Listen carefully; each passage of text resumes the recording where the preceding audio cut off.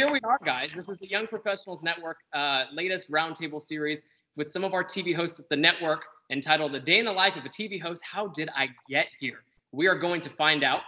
But before we start this event, please be sure to mute your audio, keep your cameras turned off if you want the best experience possible, and keep the 5 of us who are on your screen now pinned for the best possible viewing experience.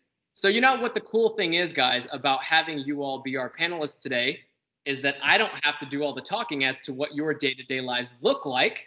So without further ado, some clips of the 4 of you. Let me see if I can find a camera for this intro. Hey, man, can I ask you a favor real quick? I'm a host. I didn't do an intro for my video. Would you mind when we cross this traffic light together? No problem. Hey, what's up, guys? So my name's Paul Stoplight. I'm a host, a writer, producer, and well, why don't I just show you? You nailed it. Great team. I first started when I wanted my own talk show right here on the streets of New York. So I made one in the middle of Times Square with a cardboard desk. Hey, Times Square, what's up, everybody? And well, it didn't always work out. This is a late night talk show from the streets called Gorilla Late Night. Okay, great. Ladies and gentlemen, NYPD. Then I came to iHeart. After harassing celebrities with a camera for a little while, I became the face of the brand, doing fun bits and interviews with pretty much everyone. Listen, you woke me up. Morning. Hi. So excited!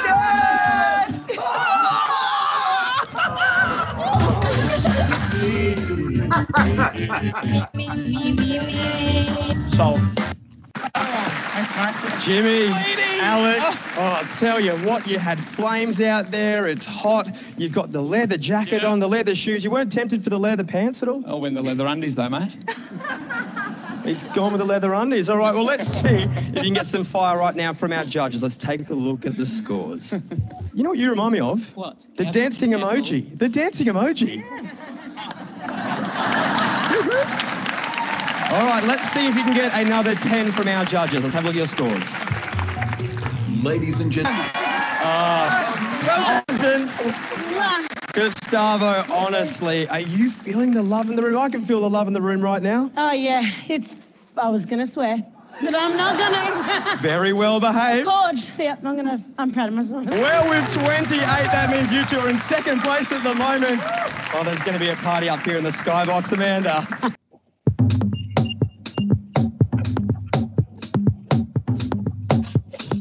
Mr. U-S-H-E-R. You can finish it. You like saying your A-Y-M-O-N-D.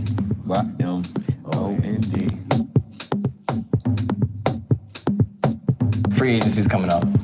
Everybody's asking you where you want to go. We know, or at least I say I know. You're not going to say that. You're not going to look at the camera and say, in 2016, I'm going here. I really never thought I would be shooting on the New York Stock Exchange, and I didn't think it would be with Trey Songz either. Oh, you're welcome. It's all good. South by Southwest. I'm here down here with my guy Anderson. Pac, what's up? Yes, Lord. There were over 150 bottles of champagne sprayed in a tiny little cabin about the size So of it's this like tent. champagne and yoga. No yoga. No yoga? No stretching was done. Why won't Donald Trump be our next president? I'm not convinced he won't. That was some wishful thinking in your question. So, Lawrence, our little apartment, forced to leave the island of Hawaii. I went to the gym. I thought, well, if I could change. Were you flexing that entire interview? My entire body, yes. But that message stuck with him, and it inspired him to create the Titan Games, his new sports competition series. It premieres Thursday, January 3rd at 8 on NBC. Even the set looks incredible over there. Do you see what he posted? Look at The Rock's cheat meal, guys. Every weekend, he enjoys what he calls the Sunday sushi train. 90 pieces in all. You're going to get mercury poisoning from all that. But then he also has a cheat day with the pizza. You see that one? I saw his arm in that. Scott, look at the size of his arm. His arm is the size, literally, of my thigh. Mixed with your calf. What you trying to say? Look how big that is. All right. Well, I knew I had to up my fitness game when I popped in on him at the Titan set. Wow. 206. You're getting ready. 207. You got the leg 208. 208. 209. How many push-ups is it? 210. Oh, they say 2. Woo! 200. Woo is right, man. If that did not get all of the 107 plus of you in this room excited, I don't know what will, because the weather sucks here in New York, and I know for the 4 of us, 5 of us who are sitting around, I mean, there's not too much to get excited about. So let's get excited about this, guys. I'm so glad you're here to join us. I don't have to give you an introduction. I think that said everything about what you all were doing prior to the stay-at-home order. If you can give us a glimpse into your day a day in the life of what you all are doing now. Let me preface that by saying, Scott, we're used to seeing you in Access Hollywood studio or on red carpet. Lawrence, I see you on my Snapchat, right? We're used to seeing you in the NBC News studio. Tweety, we're used to seeing you at 7 a.m. and 11 a.m. with E! News and Pop of the Morning in the studio in 30 Rock. And then, Paul, you're usually running around the streets of New York interviewing random strangers and celebrities. So, in that particular order, actually, we'll start with you, Evans. What does your day look like now? Well, it's so funny because if we would have done this 2 weeks ago, I would have said something totally different. We're actually back in the studio now. With a kind of contingency plan for, what potentially happens considering, here in California and across the country and even around the world, COVID new cases are starting to spike again. And so we're back in the studio. Typically, I mean, if you want like what does the day look like, right? So we're typically up and looking at emails, run of the day's show. And right now it's the day before. So we produce, like if it's Monday, we're producing Tuesday's show. So at about 6 or 7 a.m., emails start with the final touches on that show. And also the potential update for that show, if that makes any sense. So if we're doing the day before for the next day, on Friday, we did the majority of Monday's show. On Monday morning, the first thing I shoot is potentially a news update for that show. So if something happened over the weekend that we want to update for example, BET Awards, that kind of thing, we would be shooting something very briefly for that. Now, going back into the studio, there are only 4 of us on set because of the COVID-19 provisions and safety standards and guidelines, wanting to make sure that people can be as safe as possible. Your temperature is taken before you even enter the parking lot. You're given a kind of like a sticker or a marker on your badge to inform others that you have had your temperature taken. If your temperature is over a certain degree, you aren't permitted into the building. And I think you have to have a 2 days in a row, and that may be wrong on that, but I believe it's 2 days in a row, your temperature must be back to normal before you can enter the building. So, and then we're usually shooting from anywhere between 8 a.m. I shoot the daily show, and with the Access brands now, there are 4 separate breakout brands from that. Access Daily is our daytime show. It's usually one of the first things we shoot after the news update for Access Hollywood, the flagship show. And most markets, I believe 9 markets now have what is known as Access or All Access, which is like our extended Access Hollywood show. And then we have the weekend show. So typically we shoot that from 8 a.m. until about noon 30. And then I go into like right now, producer booker mode for stories that are important to me, things that I think are important to have on the show, perspectives that I think are worth or that need to be amplified. And then go into what I call the Zoom dungeon, right? It's like the never-ending day of Zooms. And I say that lovingly, and I say it with a smile on my face, because while it is particularly exhausting, it can feel daunting and never ending. I am so thankful to be in a position where I can go to work every day and can be working every day.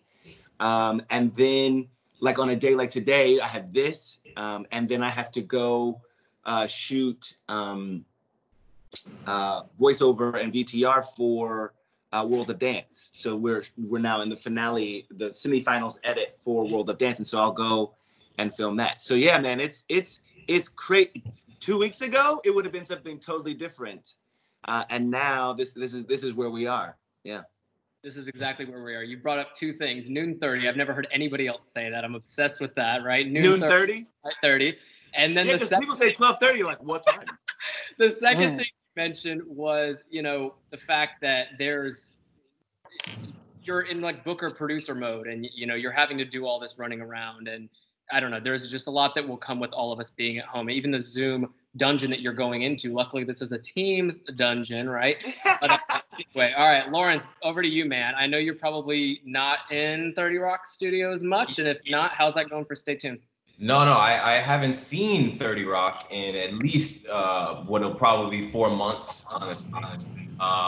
And to listen to Scott and his schedule, I'm like, well, that's why LA County is going to get shut down again, because he done gone to West Hollywood, back to wherever. I'm like, okay. No, I really have been here for, I stopped counting after 90 days.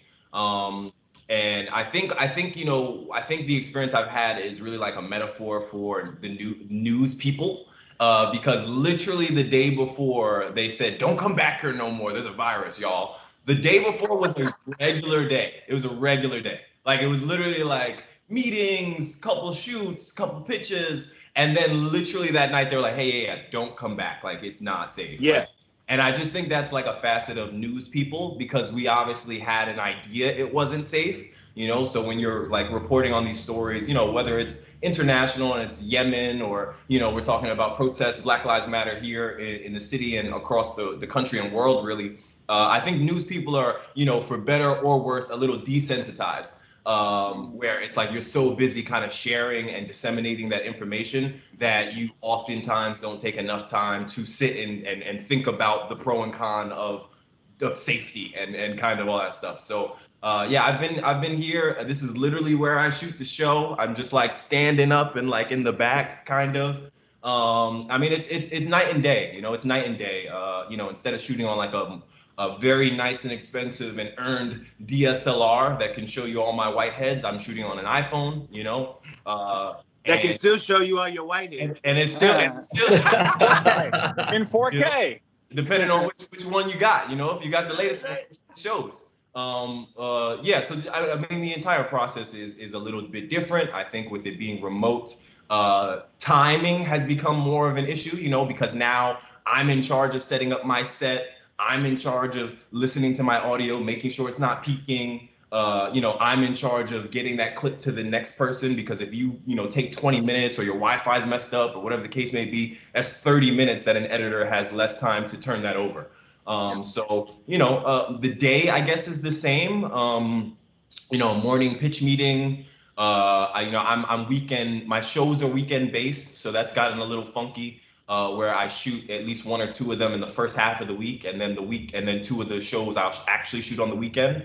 And I think that's just a facet of trying to keep up and stay ahead, and make sure you got a couple pieces of content in the bank, right? So that you're not ever in a position where you don't know what you're doing. And then kind of how where Scott says he comes in in the beginning of the morning and shoots that's like TV cheating, right? So he's coming in at like the beginning of the morning to shoot what happened that morning, and then the rest of the stuff was probably shot like a day or 2 before, and then you combine it, and they're like, wow, Twitter, they just said that on Twitter. You don't know. That's like typical TV, like cheating, So I do the same thing as that, but it's just more voiceover based for what we do. So like we'll go over a script, we'll try to talk about which stories are important. And I think that's like one of my favorite things to definitely debate. We call it What We're Watching, and it's just a voiceover track that comes in overnight or the night before, and it'll be all things that happen. So those segment 1, 3, and 4 are something we shot potentially 2 days ago, maybe the day before, whatever the case may be. Maybe sometimes we shoot at 11 a.m. and turn it over by 4. It depends on the day. But that one segment that we call What We're Watching is how we kind of keep it fresh and updated. So the rest of it that you're packaging around is more estimating what's important to your audience, what's still going to be newsworthy, what they should know. And then that kind of last little, 90-second, 2-minute segment of voiceover where a nice editor makes me look and sound decent is how we keep it fresh. And that's like the TV cheating part where it's like, wow, Scott's been there for days. And it's like, I haven't been here for days, or, but we try to make it look like that. Like, yeah. The cheat. Bada boom, bada bing. If you weren't multimedia experts now, you are, right? If you weren't before. That's so funny. Scott Twitty, what about you, man? You've been here in New York City with me. Yeah, I've been stuck in New York City in my apartment. I'm like smack bang in the middle of Manhattan, actually down the road from Justin. But I've pretty much my life since I moved to the United States of America in December, I moved from Sydney, Australia to New York, summer to winter within a day. It was snowing. So since then, it has been a roller coaster and it's always been changing. And I'm similar to Scott Evans. If you were to ask me last week what my schedule was, it's very different to this week. It's very different to the last couple of weeks. I've found myself being quiet some weeks and then the busiest I've ever been, because you've got to do, once again, everything from filming yourself to getting the lighting right to working on your producing, your scripting, all that sort of stuff. So a typical day for me back when we were on air, and we only started on January 6th, was waking up at 3:30 or 3 a.m. in the morning, and we would get driven at 3:30 to 30 Rock, get into the studios, basically line up what we're going to be talking about live at 7 a.m., going into hair and makeup, once again, making sure all the elements are there. The trick for us is because we've been so new in at 30 Rock, our control room was still in LA. So we were still going through our teething process of just getting on air, doing those first couple of months where you'd throw to things live, they weren't there, and you're like, hey, it's live TV, who cares? The show goes on. Right. So we were getting into a rhythm of our shows, and then all of a sudden COVID hit. And then we found ourselves filming from our apartments, our homes. And same thing for me. I've just been doing little bites for E! News for YouTube and E! Online. We only just had our first two shows about a month ago or a month and a half ago, Nightly Pop and Daily Pop, go back to broadcast. So I'm not part of those shows, but I did fill in for Justin for about a month on Daily Pop, which is great. So we actually had a team come in with masks on and install like a full camera setup in my apartment. So we've got just like a broadcast camera. It's a TVU unit, which basically picks the best telephone signal they can, and that pings it back to LA. And I've got a screen which we're basically mirroring Skype.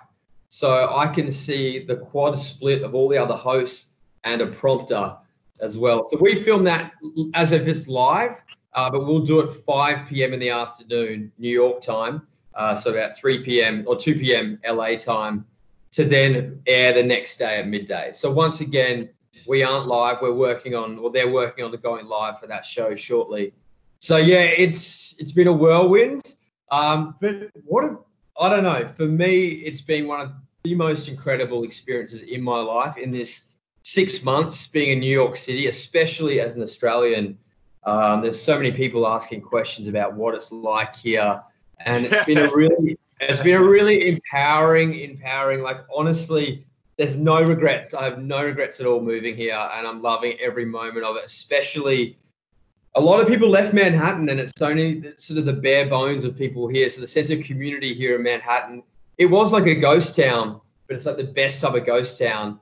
And then with all the protests, like I live just across from Washington Square Park. It's just there. It has been, the Black Lives Matters protest has been one of the most empowering things I've ever seen in my life. Being a part of the crowds there, walking around, it's honestly been the coolest experience, the most life-changing experience, and all while doing a new job and doing lots of Zoom calls as well. So that's kind of a nice little summary of how my life is right now as a TV host. There we go, Scott. Speaking of... That's professional. He plugged the title. I see you, Scott. I see you. He's good. He's got his own lower third. He's learning fast. Well, speaking of leaving the city, Scott, someone did leave the city and is now on the Jersey Shore. Paul, what about you? What's your life like? Well, I feel like the laziest guy on this call right now. I'm literally at the beach. And Scott, can you send those cameras down here? So I have a little GoPro that's like this size. That's what I've been filming with. No, right. But what's my day-to-day is still the same, even though we relocated for a second here to just get some sun. But it's really been a change, and there's a lot of positive changes happened from the situation. So I do a lot of segments with mom and pop shops, a lot of small businesses in New York. And this whole situation has made the focus on them so important, right? With COVID. So day-to-day has been a little bit more rewarding for me making these segments, because we're finding these places, we're trying to put them on the map. I'm calling people all the time. I'm like stalking. I used to do this anyway. And by the way, I usually harass people on the subway. And so since I can't do that, I'm trying to find ways to creep on people on camera from a distance. It's difficult. It's a little tough for me because I get don't get arrested on the shore, Paul. No, but I get a lot out of being the guy on the street who messes with people. And when you do it without like a professional camera crew and it's just your cell phone, you're weird. It's not. Yeah. It's not. I'm on an NBC segment. No, it doesn't work with just the phone or the GoPro, right? No, but so I do miss that a little bit. But I will say these mom and pop shop segments, even up to today, I was talking with something called Merch Aid, where they partner artists with small mom and pop businesses in New York, and they make swag for them. And all the money from these T-shirts and all these cool merchandises are going directly back to the small businesses. And so we're doing a segment on them for New York Live soon. And I've been hunting these out and really trying to find ones that can make a difference. And it makes me see my job on the show in a whole new way. It's like we're putting them on TV. We're trying to get them. Like I want to support. I'm such a big mom and pop business supporter. I want to see them survive through this. So that's been a really nice thing. And the day-to-day is really looking through my different channels, trying to talk to people, see where I could find these businesses, and then also film from home. And the other thing is like I become a one-stop shop like all these guys. And it's been really cool to shape my pieces in a way that are kind of new and unique for the show because we're home. Even so much that they said recently, like we're all going to go back. Well, maybe not. I don't know what's going to happen. We're talking about going back. And I'm like, I got a great setup. Like I'm turning stuff out. Like I have a little setup at my house and I've been actually cutting my pieces. And so I'm kind of like, I'm down with this. I'm doing it from the beach this week. Like it's an interesting change. And I will say for the New York Live team too, everyone's come together in the best way. It's just cool to be part of a show that we all see the value of sharing stuff. And specifically with our show, it's a lifestyle show. So we see that we can offer a little different perspective on stuff, and we can have bubbly, light moments during this time. And so I've been keeping that in mind. I'm making horrible dad jokes on air from home all the time. And it's been a nice change just to have that perspective on it. Not that I took it for granted, but I'm like, oh yeah, this is important to do these types of segments. But don't worry, when this is all over, I'll be back to going up to strangers and too much with my cameraman or camerawoman. But for now, my day-to-day at home has been okay. Well, we can't wait sort to of a see day-to-day answer. By talking to strangers, right? And I know. They can talk to each other. That's great. I think the four of you, I mean, you brought this up twice already about the one-stop shop idea, and the fact that four of you have certainly started doing almost every angle of what your job once was, right? And how you all kind of touch different areas of production and then ultimately get in front of the camera to address that production to the audience. So, and then Lawrence, you mentioned the well-deserved DSLR, my friend. And I think that's an incredible notion because at the end of the day, you all did not start as the host of a Snapchat show, The World of Dance host with J-Lo and Derek Huff. Are you kidding? That's amazing. And, hosting every single day on the streets of New York for live TV at 11:30 and then ultimately moving all the way to New York for a 7 a.m. broadcast on the network. So give us, if you can, in about a minute or so, just to be delicate on time here. I have so many questions for you guys, and everybody joining us does too. So in about a minute or so, can you guys give us a recap for what your career has looked like since the day you decided to, come on, you can do it in a minute, right? We just need 1 minute. We should just cut out, it should just be no verbs. Just cut out the verbs. Just go right.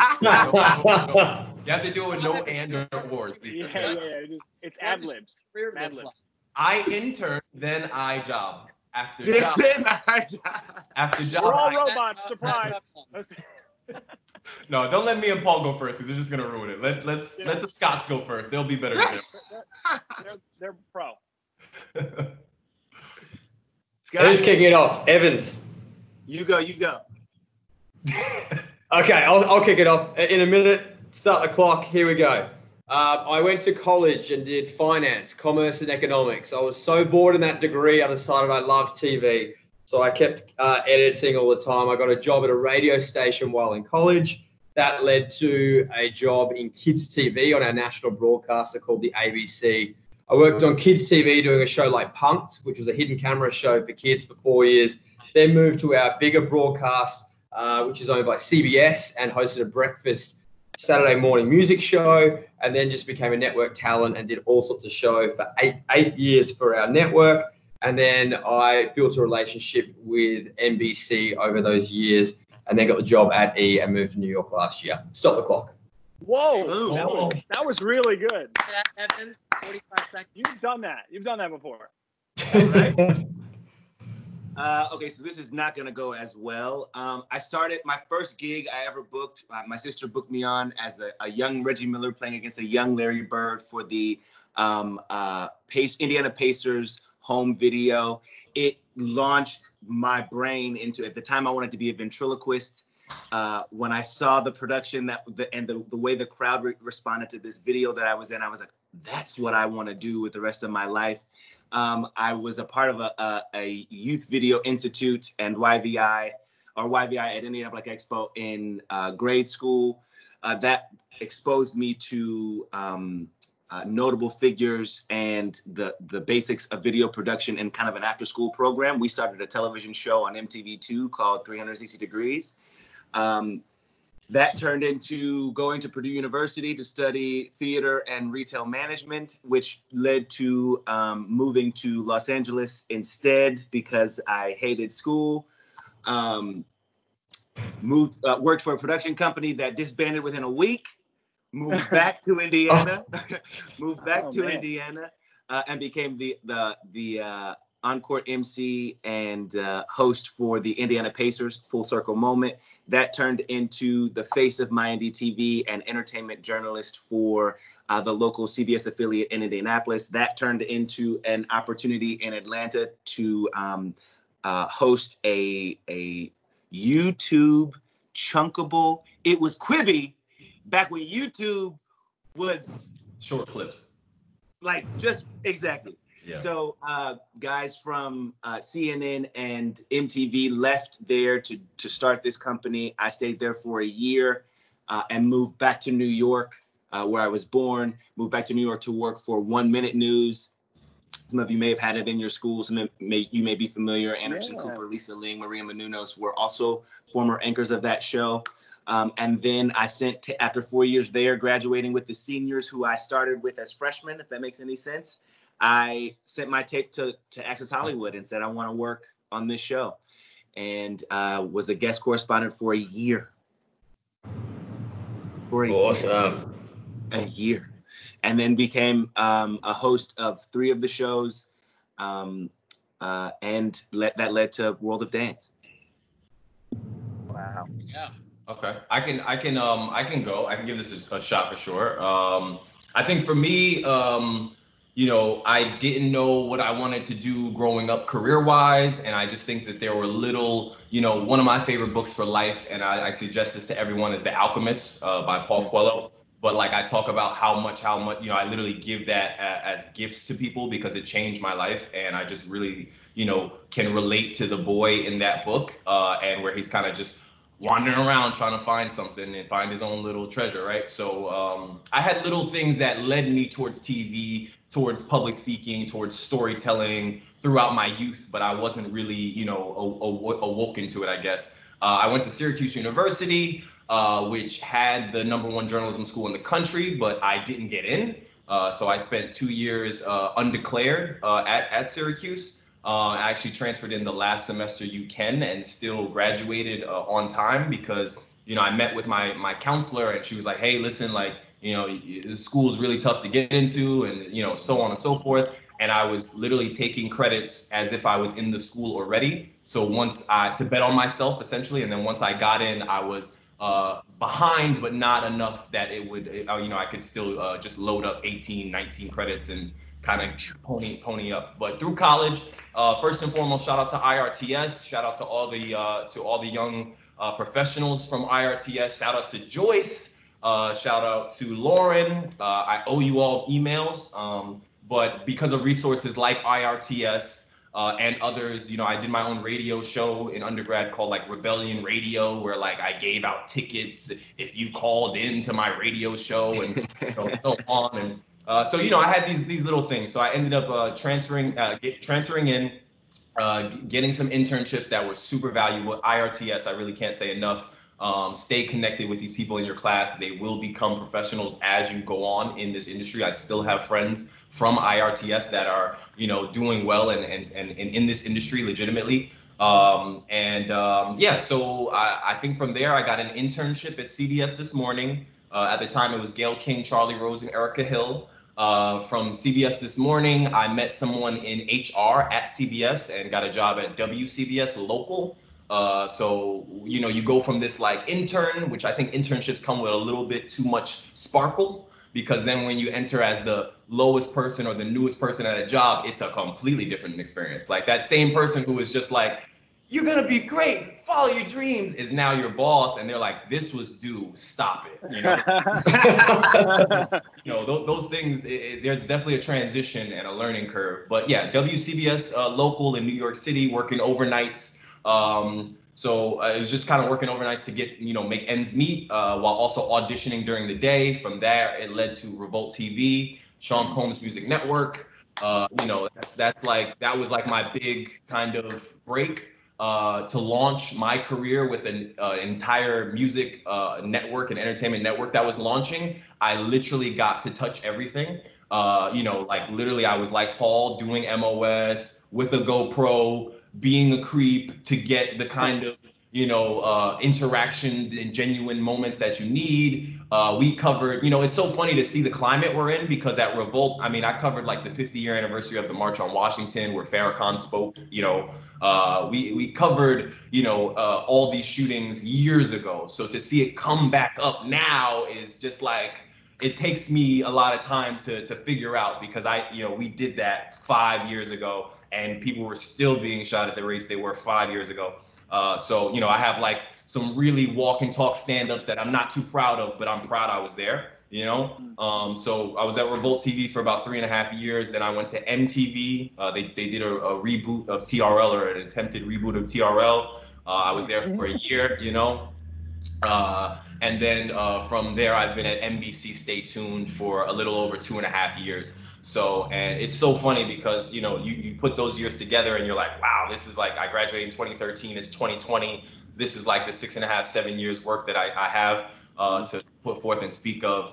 And it's humbling, you know, it's super, super humbling. So I guess that's my little Lawrence, I don't know if you know this, but every time you got hired, I wanted that job. Every single job you got. Like, and I'm not kidding. He's talking about these gigs, and I remember watching him move and being like, this dude is on it.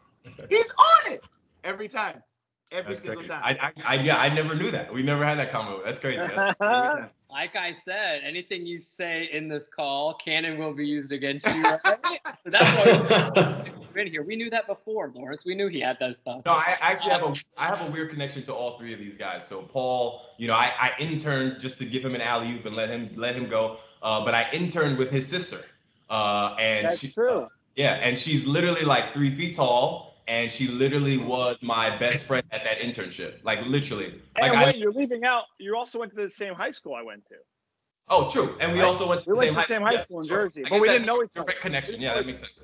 Yeah, but I interned with Paul's little sister, and she literally was like we had a clique. Like that was like my road dog, you know.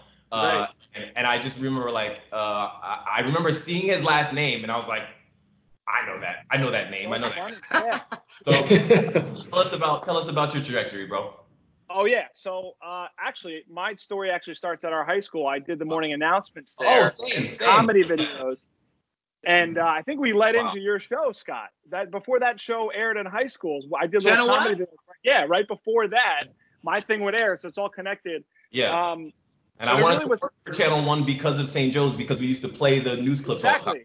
Yeah. We would lead that into them, but my bits were like silly comedy bits, and then the news would come on and be a lot more pro than my high school videos. But I actually started as a musician. I'm a drummer and I play a bunch of instruments, and I was always in a musical family growing up, and I thought I was going to do music. And then high school, the bug started to happen of like, it actually was high school comedy videos. I'd do these bits. I'd be dressed as like Sonny and Cher singing music videos, and I'd run through the hallways and hear, it was all guy school, hear all the guys laughing at my bits. And I'd be like, if I can get all these dudes to crack up at these videos I'm making, maybe I could keep trying to do funny videos for people. And that sort of snowballed my interest into college, TV station at William Patterson, New Jersey, which is called Bill on the Hill, which is a commuter school in Jersey. But I like to rep Willie P because it's got a great little media program. And I was on TV every day for 4 years straight there, learning the ropes, editing, producing, writing, audio, everything. Really paved the way because I hosted a late night talk show there. And then that got me thinking, I want to be a late night talk show host. And then I started a show after college on the streets, which you saw in my reel, which really changed it for me because we did a show from the streets of New York, a talk show for 2 years straight. No viral success, but consistency. Every Monday night we aired, and that really helped me see how to make a show. And then from there, I was like, I got a development deal. I almost got a show with MTV. I was like, I'm just going to have a TV show. That's it. I'm not working for anybody. I'm going to get my TV show and I'm going to be done. And then that didn't happen. So I thought I really got to get pro experience. And the only people hiring for TV production work at the time was Staten Island Community Television. I like to rep this year because I was on air for a year in Staten Island. Never stepped foot there. No offense to anybody from Staten Island. Went there to do this TV gig. Never stepped foot back again since I left that job. And but up to my Staten Island people who are still watching my street bits because they're still airing them. And I got a little here. No kidding. That was a great experience too, because like these guys are saying, like I did everything there. I was producing, writing, and these were 22-minute, 30-minute shows, and they didn't hire me to host shows. I'm like, I want to do shows. So I had the opportunity to do these TV shows. I went out to 500,000 people on the island. I saw it as an opportunity to just put my face out there and do silly stuff. And then from there, I got a job as a blogger for iHeartRadio. And that really was my stepping stone as an interviewer host, where at the time they weren't really hiring internet hosts as much. And so I kind of decided to make the role with my boss at the time, this great guy, Colby Hall, who was a TV producer. And he was like, yeah, do videos. And my first day, I just like telling the story real quick. I went up to Nicki Minaj with a camera, my first day as a blogger. And I did an impression to her. I was like, hello, Nicki Minaj. I am Paul. And she was like, her and her label, like, who the F is this kid with the camera? And I'm like, I'm doing videos for the website. A good impression. And I almost got fired the day. One about my experience there was I was able to convince artists and labels that our videos were with comedy videos. The artists started tweeting them, and that's really when it became thing at iHeart. Which I'm really proud of. It became like a. Am I delayed? It's an echo. Yeah, just a little bit. Just a little bit. Ooh, all of us. Hello, darkness. Anyway, after iHeart, I went to iHeart. I went to New York Live. And it was interesting to kind of shift from musicians. I also left out. I met my wife at iHeart. Sorry, baby. I interviewed her there, and we're now together and have a baby, which is crazy. So it changed my life. And got to go to NBC after iHeart. And it was a cool shift to go to local TV and be able to shift perspective from celebrities and pop culture artists to these real people, which I really enjoy making these segments. And then that led to a Universal Kids game show hosting gig as well, amongst a bunch of other random ass hosting jobs. As you guys know, I did a show for Animal Planet last year. I'm doing we're just constantly wearing a bunch of hats. And I used to DJ weddings and bar mitzvahs too back then in high school. And I wanted to mention that because that's all come full circle for me in the kids world. Like doing a kids game show is basically DJing a bar mitzvah on TV. And so it was nice to just acquire all these skills and use it as a host. Nice. Yeah. Well, if we didn't know more about the four of you then, now we do. Tweety, I want to make a quick note. The three of them have these intersection United States TV platform show intersectionalities, right? But I'm sure now that you're here with us, you'll experience a bunch of that too. What people didn't know is Scott probably knew these three guys some other way somehow too, but that just kind of shows everybody how small the industry really is. So more on that though, to kind of be sensitive on time here, I want to leave plenty of time, well, plenty being 10 minutes, my friends, but we're still going to try to make it all happen and do it within the hour. But before we get to that, entering this business is quite daunting, I would say, right? And the whole point of the Young Professionals Network, at least in my eyes, is to ensure that the young professionals at the company of NBC Universal, and then now actually with IRTS joining us on this call, have the best possible experiences, interactions, and connections with people, not only in the company, but in the industry. So to that point, I'm sure the four of you have experienced one really good piece of advice from somebody, whether it was a mentor, a producer that you hated, then love now, but what is one small piece of advice that's kind of stuck with you since the day you turned that, whether it was live red light or turning on the camera on the GoPro, what have you, but what's one piece of lasting advice that's kind of stuck with you this entire time? Whoever wants to go. Let's start with Paul.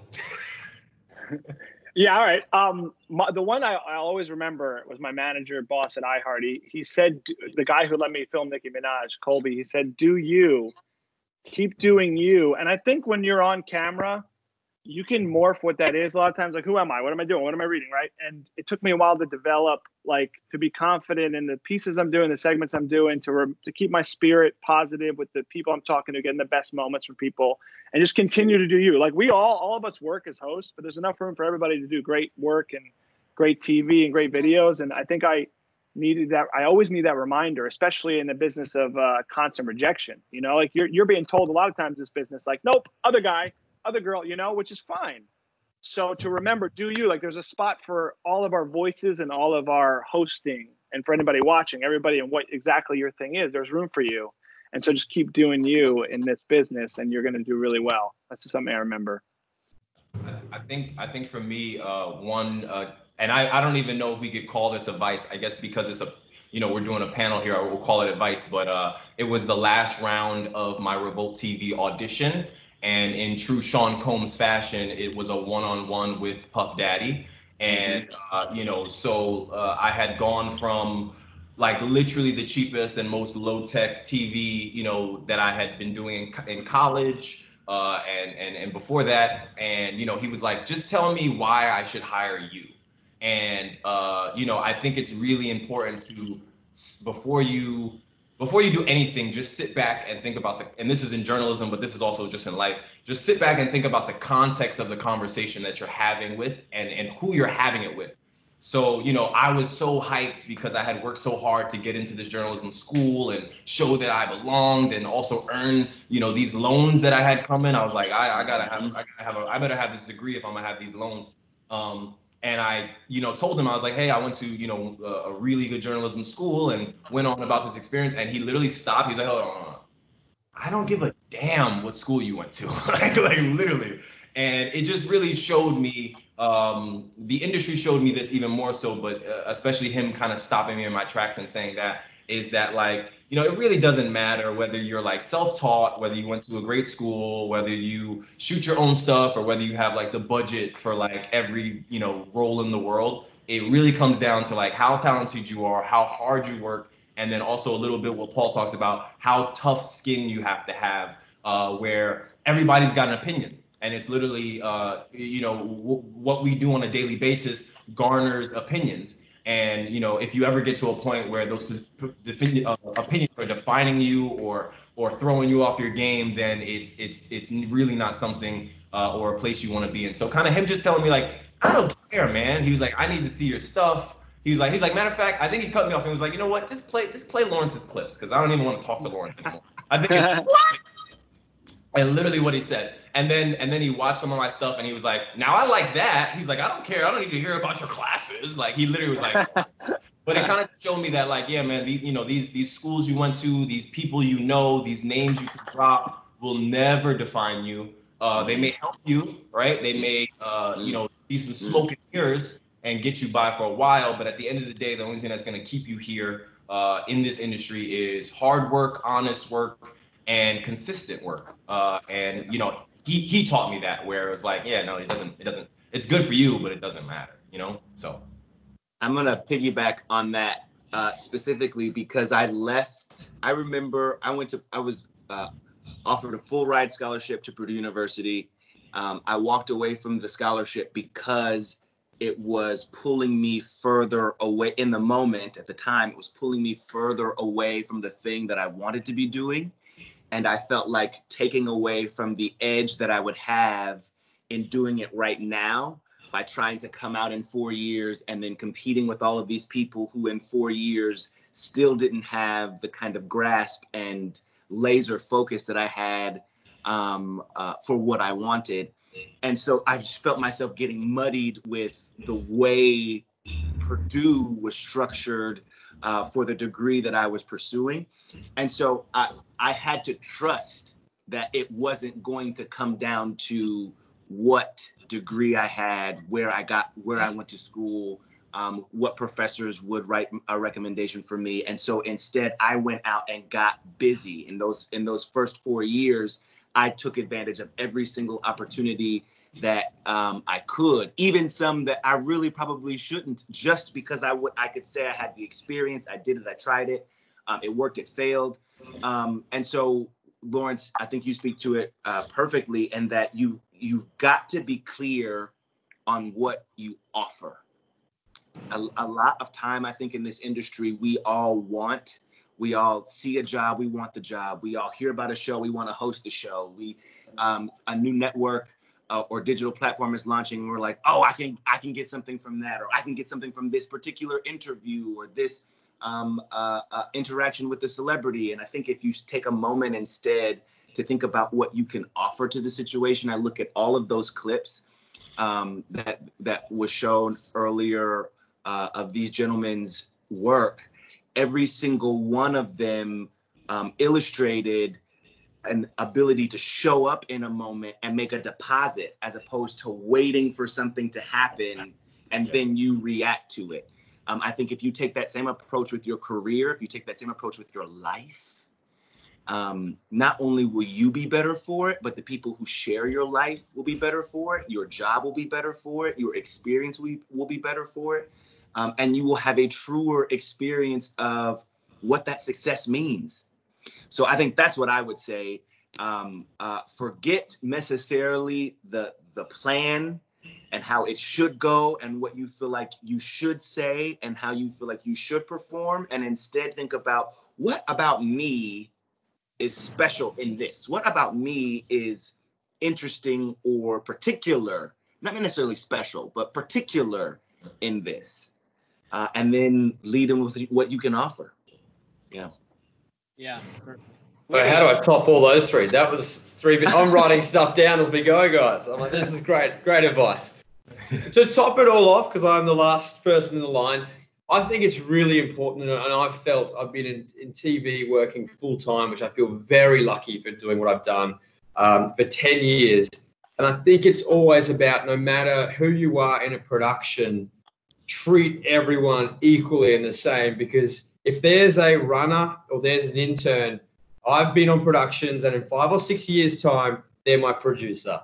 And so you never know where you're going to end up. And look at us, all four of us now loosely have a connection to one another. That's just 4 people. The industry is huge, but it's really not that big. And I think no matter what you're doing, if you've got a team around you that are working hard, you all want to get the same result, which is making really good, entertaining TV or films or whatever it is you're working on. I think building that beautiful culture around you with people and just doing that like extra 5% to making sure everyone's having a good time like you are. And then while you're in your own lane, you're working hard, doing what you want to do. I think that's the biggest and the best advice I've ever got from anyone. And I've just sort of naturally done that in my life, but I've seen some other hosts that haven't done that. And it's really come back, in 3, 4, 5, 6 years' time to bite them in the ass. So to just summarize it all, I just think treat people the way you want to be treated, and you'll see it time and time again pay off and pay dividends. Because every now and then you need a little camera guy or an editor or someone to do a favor for you. And if you weren't nice to them a year ago, they're going to tell you to get out of here. Yeah, I love all of that from all 4 of you. Even if that's all we had from the 4 of you today was your lasting advice, I think, not only myself, but everybody can appreciate everything you've said, because it's relatable to the jobs that we have in this industry, whether it's on camera, off camera, running, script writing, what have you.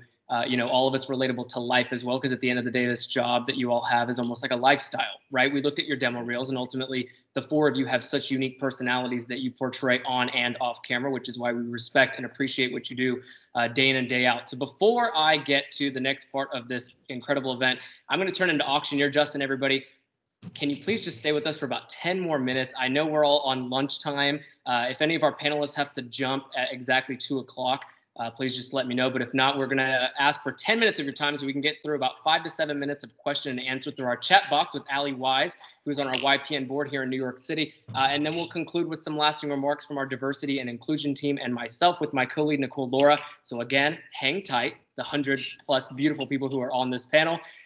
event with us. And Allie Wise, if we'll hit the chat box, my friend, what have people been asking? And let's try to get about 3 or 4 of those in there. All right. Thanks, Justin. Thanks, guys. That was great. So the first question is actually for our moderator, Justin. Pilar Mira wants to know, can we talk about Justin's mic? Please share the link to where I can invest in them. If only Where's you knew that microphone from? Particular microphone. I'll be really quick with this. I just ordered a really expensive one that got stolen, and we'll get into that later if you really want to know. I'll put the link to this one. It's cheap. It's from Amazon, but it certainly helps. Anyway. Thanks, Justin. All right, moving on. Next Here. question is from Michael Caleb. Hi, what would you say is your best advice for people who would eventually like to be on air? This is a question for anyone who would like to answer. This is a question I feel like if I can speak for all 3 of us or all 4 of us, I think this is a question that we all get all the time. And I think I would like to think that the answer is probably the same. If the goal is to eventually get on air at some point, you should start now. There are so many opportunities. There are so many places where you can be owning your own story, garnering your own audience, speaking your own perspective the way you want to, that you don't have to wait for an NBC call, a CBS call, a YouTube call, a Google call, an Apple TV call, that you could be instead hired to be exactly who you are, as opposed to trying to be molded or cultivated or potentially what is the word discovered. There's this idea that people are discovered and like, oh, if someone will see my demo reel, then I'll get the job. And what typically happens, at least in my experience, it has always happened because you are working toward the thing, because you are on a consistent and regular basis doing the thing, that it kind of was like, yeah, it wasn't because you just sent a tape. So if the best advice I would give is that find a way to, on at least a weekly basis, create something that is you, your perspective, your story, your voice, that is video, and that highlights the best that you have. I just want to chain up that 1 second too, real quick, is because I think we've all always done it for a million different ways, including ourselves. Mm-hmm. And I always was so set on like getting to a brand or like a title, when really I think we all work for pro brands. It's the same hustle regardless of where you're working and hosting. And so just, I like what you said, because it's something that helped me realize, like, you never reach a place where you're like, oh, now I'm hosting this show, I'm good, I don't have to do the work. It's still the same hustle as when I was doing the show on the streets by myself. So you maybe have more people to help you do it, but sometimes, but that doesn't go away. And I think in this generation of, things look a certain way on Instagram. You look at my Instagram, I'm hosting the Emmys this year, but that's not really what's happening. I mean, like, sometimes it looks as flashier than it might be, but you got to go out there and just do you and figure out a way to hone your skills so you can work more and more, and don't be ashamed to do it in a small, it might look small to your friends, whatever, just do it. You know what I mean? Does that make sense? And I think last but not least, learn how to edit. If you can learn how to edit, then you become a storyteller as well, and you learn how to do things quicker than everybody else. I think just to wrap it up, and I'll give you like a little a phrase, is like, you ain't got to get ready if you stay ready, right? So as long as you're working, as long as the truth about it to me is that, like, I think everybody has their own NBC Universal in their phone, in their hand, right? Like, so you could literally do your own live show from your Instagram every single day if you wanted to, right? So I think that, the industry that you're entering and the industry that we entered are 2 different industries, and there's so much opportunity. If you want to do live, if you want to do pre-tape, you want to do short form, you want to do doc style, there is, I know you have a friend who has a friend who has some cameras, right? Or has at least the latest couple iPhones that is comparable, right? So, you don't have to get ready if you stay ready. Keep your head down, work, and the timing will find you. Don't think about the June of 2021. It's gonna work out if you put the work in. It's funny Lawrence says that, because my first opportunity on prime time on Australian TV, I was in our office working for our music show, And at 3 o'clock in the afternoon, they're live on air at Fox Studios at 7 p.m. At 3 o'clock, I get a tap on the shoulder from an executive saying that the main host hurt his back on his property earlier that day. So I had about a 2.5 hour window to go from office wear, just relaxing, to being on a set, to being live around the country. So once again, you've got to always be ready. You never know when that opportunity is going to come. That's great advice. Thanks. I think we have time for one more. This one's from Janelle Finch, and she wants to know, what would you say are the not so glamorous parts of working as a TV host? Oh, wow. How do you flip this camera? I can show you some not so glamorous. I mean, I don't know. Hope wow. There's a couple for sure. I think the trolls and the internet is definitely one, a minor one. But like, I'm not gonna lie, I had a guy the other day, and he just was like, you know what? I don't feel like talking to you anymore, man. I don't feel like arguing with you. And I block him, and he makes another page just to mess with me, you know? And things like that is like, bro, like, I do not have time in my day for this. Like, there is a whole pandemic. There's a couple pandemics actually going on. I'm not gonna argue with you on the internet, sir. You know, so yeah, I think, you know, the internet is definitely like a haze sometimes. It definitely could be a bit trolly. And you know, I had a professor in college that said one thing, and I didn't believe him then, but I believe him now. And he, you know, I think Paul kind of alluded to it, where it's a little bit more flashy than you think, but like, you know, yeah, it's definitely a job. You know, people almost come up to me like I'm just like partying all the time, you know, just because I have some followers, or Hey, how are you, Asia? I interviewed a celeb or whatever it is, but like, good. I got a couple of feeds for you on DDR 1004. Hey, oh, perfect. I'll take that. It's DV5. Yeah. How much are the fees? About 3 minutes. Was that? I got it on Prime. That should be free.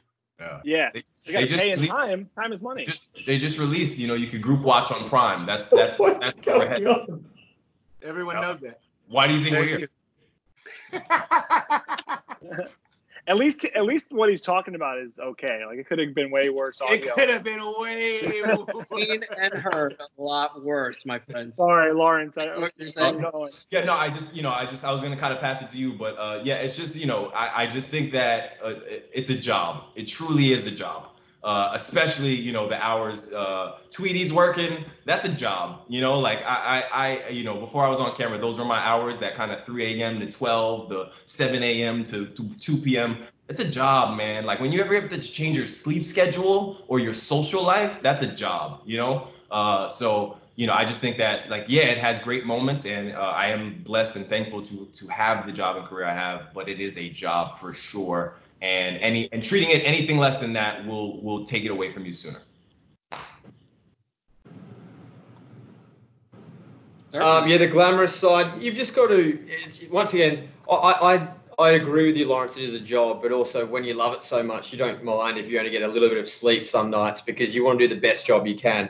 So like all of us will know, if you're ever interviewing any professional artist, any actor, any actress out there, when we go in there with questions, the more time we spend behind the scenes, even though if we're spending 10 minutes with them, the more time we spend on the research, the better the interview. We might not ever talk about anything we researched on them, but just being confident and being present there with them makes a much better interview. So yeah, there's no end to how hard and how much we work, but I think you do have to love what you do. Otherwise you won't stick around for long.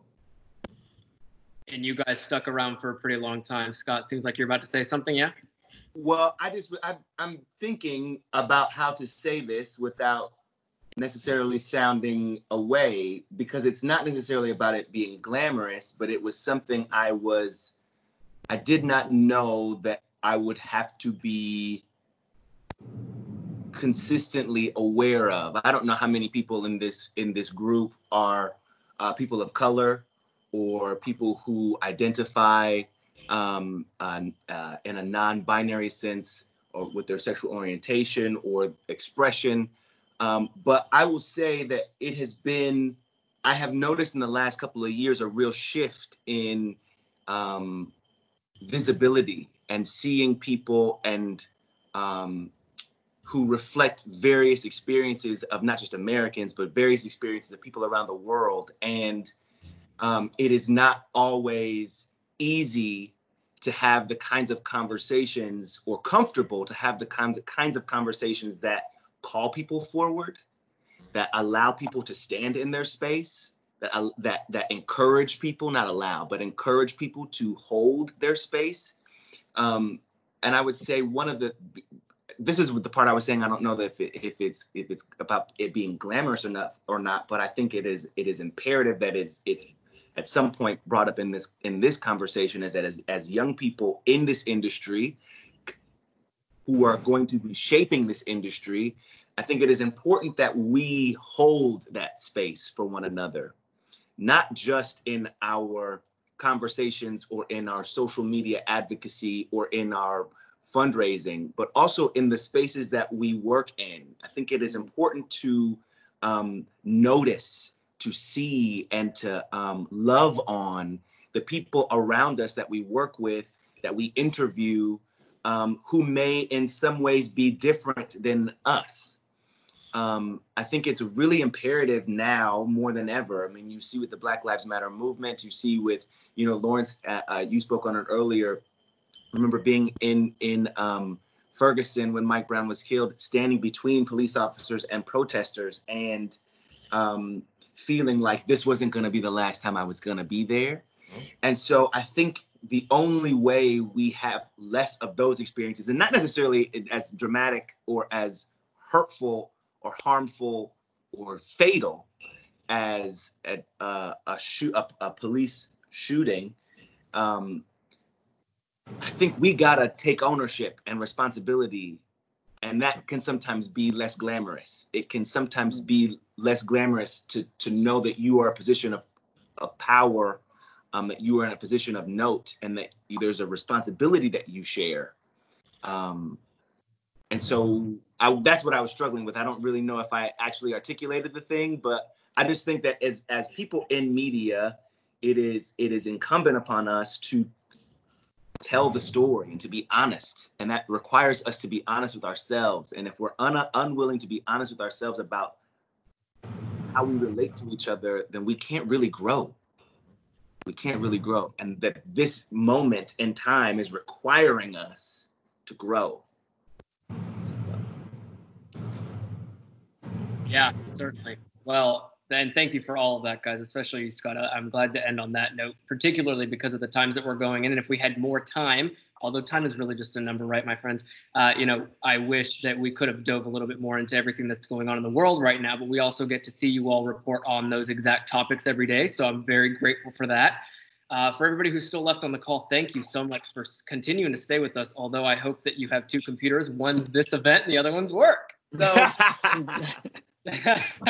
before we conclude, guys, I want to thank you so much for your time, your energy, the work that you do, again, day in and day out, from a news, an entertainment news, a lifestyle, a live show, pre-tape, whatever it might be. All of it comes down to storytelling. And I think the entire company, I can say this on behalf of all of us, at least on the YPN side and the diversity and inclusion side, thank you for being a great representation of what we would all like to see as TV hosts, as storytellers, and ultimately as employees of the company. Before we finally conclude, I see numbers dropping. Don't go just yet. I would love to invite Sal Mendoza, if you're still on the call. He's our Vice President of Diversity here at NBC Universal.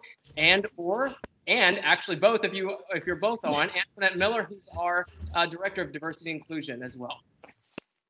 Hey, thank you, Justin. And I just want to say, Scott, I just, on behalf of the Office of Diversity and Inclusion, I couldn't have said it any better than that, quite frankly, in this space and time. I just want to thank you for spending the time with our Young Professionals Network group, because your visibility, your presence, and your voice, especially all of you in this environment, is so needed. And I'm so glad that our company provides that platform for all of you in different ways to say it.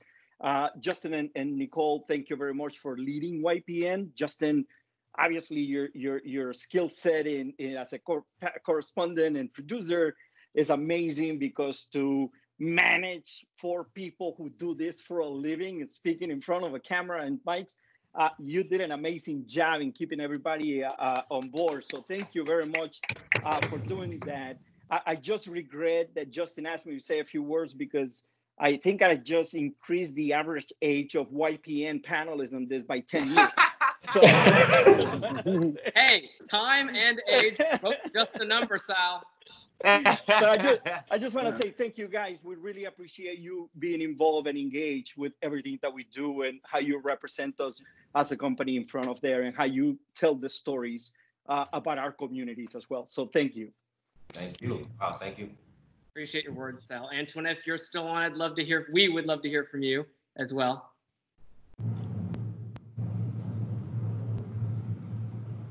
I believe she's a busy woman, my friends. All right, before we conclude, we're going to quickly take a screenshot. Allie or Nicole, if you're on, maybe you all can do it. My MacBook is not allowing me to see all 4 faces. I'd love to take a screenshot with everybody on the camera. I'm here. I can do it. Okay, and Allie, give us about 30 seconds. If we can get everybody else who's on the call too, I want to see how many faces we can fit on this beautiful screen. If we can have everybody turn on their cameras, please join us and smile, especially you IRTS fellows. I want to put this all over your social media. It's real people, not just circles. Hey, everybody. Hey, there's faces. All right, the 50 of you, if you all would like to join us as well. I have 9 boxes. I thought it was going to be like 50 little boxes. I would hope it'd be more. I think 9 is the max, but at least we have some representation here from IRTS, so that'll do for now. Allie, if you'll take a screenshot, my friend, this would be so great to end. Yeah, ready? 1, 2, 3, smile. Got it. All right, everybody, thank you so much for your time. Again, your energy, all of our panelists. Brands aside, I think the 4 of you are phenomenal. I personally look up to all 4 of you and have for quite some time. So thank you for saying yes when Nicole and our YPN team and I reached out to you. Thank you for being at this company. And ultimately, thank you for everything that you do. And then everybody on this call, thank you for continuing to stay on, even though we started a little late and a little late. Again, we're all at home, so what does time even mean anymore? It was good to see all of you, and I hope you stay healthy, well, and safe in your respective areas. Take care of yourselves, and we'll see everybody again quite soon, hopefully in person. Thanks for having me. Thank you, guys. Thank you. Good, guys. Bye. Bye, everybody. Bye.